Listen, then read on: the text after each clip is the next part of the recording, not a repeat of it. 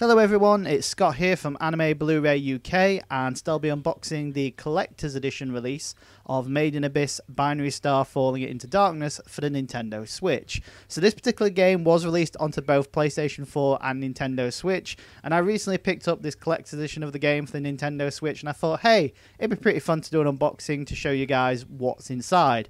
So to start off with, we have the front cover, which as you can see features the Nintendo Switch logo in the top left, the Made in Abyss logo in the center, and then some really nice artwork of Rico and Reg and the main protagonist of this particular game original story, as well as the Peggy Rating and Numskull Games publisher logo at the bottom. So the game in America was published by Spike Chunsoft, and in the UK and Europe it was published by Numskull Games. Moving on to the spine, it's just pretty much basic text with the Nintendo Switch logo, so nothing exciting there. But the top of the box does have the actual Made in Abyss Binary Star Falling Into Darkness logo, as well as some sort of forestry design, which is quite nice to see. And the same can be said without the logo on the bottom.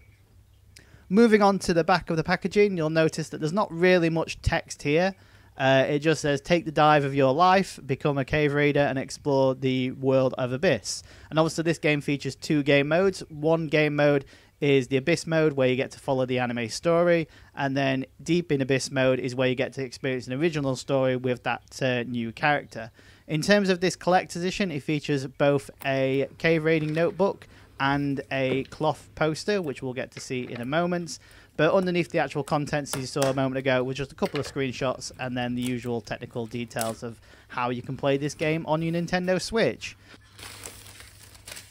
So with the plastic wrapping removed, let's take a closer look at the outer packaging once again. So we have the front cover, and then we have the spines, which as you can see features the text printed in a different way depending on how you're going to have it displayed on your shelf.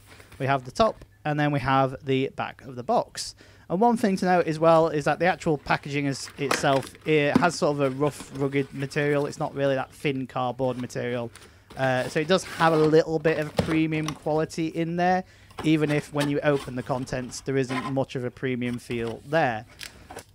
Moving on, we then have the actual Nintendo Switch game. So this is exactly the same as what you would receive if you were to purchase the standard physical version of the game. So we have the front cover, we have the spine, and then we have the back cover. And as you can see, the artwork and presentation on the physical standard edition is completely different to that of the actual outer collector's box. So we've got some really cool artwork of Riku and Reg again. We've got a bit more detail about the Abyss mode and the original Abyss mode. And then a couple more screenshots showing you the actual game. Again, different screenshots compared to what was shown on the back of the box. And of course, the actual artwork on the front of the packaging is different to what was shown on the front of the box as well, which, you know, more artwork is always great to see.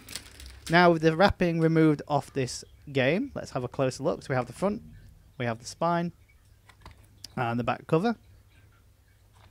And then once we open it up, there's not really much to see other than the fact that the Nintendo Switch cartridge has been placed in upside down. Never had that before, so quite a unique thing to see.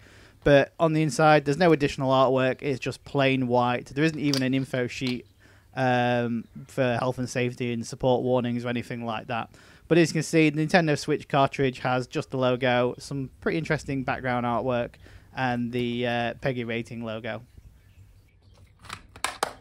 Next up, we then have the cloth poster. So I'm not particularly sure of the exact dimensions of this cloth poster, but it is incredibly large, and it's the same artwork that's featured on the front packaging of the collector's box, where you have Rico, Reg, and the protagonist of the original story mode. So it's the same artwork you see on the collector's packaging, and it's some really nice artwork, but sadly there's no way to hang it up. It's just a cloth poster. And then finally, the last piece of the collector's edition of Made in Abyss Binary Star Into Falling Darkness is this Cave Raiders notebook, which is pretty much as it explains it is. It's a Cave Raiders notebook.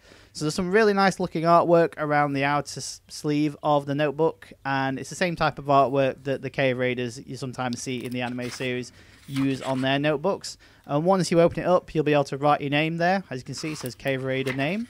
And then on the first like 10-20 pages, there's information about the Abyss. So there's information about a couple of different monsters that will be encountered in the Abyss, as well as some of the different tools and whistles and things like that that are available in the actual game or within the actual anime and light novel and manga franchise. So there's quite an interesting amount of information here to have a look at, especially if you're a newcomer to Made in Abyss. But once you've gone past that information, the rest of the notebook is basically as advertised. It's a notebook. There's no other additional artwork. There's no additional information. There's no character artwork. There's no character bios. It literally is just a notebook. So that's pretty much what you can expect to receive from the Collector's Edition release of Made in Abyss Binary Star Falling into Darkness for the Nintendo Switch. But the game itself is available for both Nintendo Switch and PlayStation 4.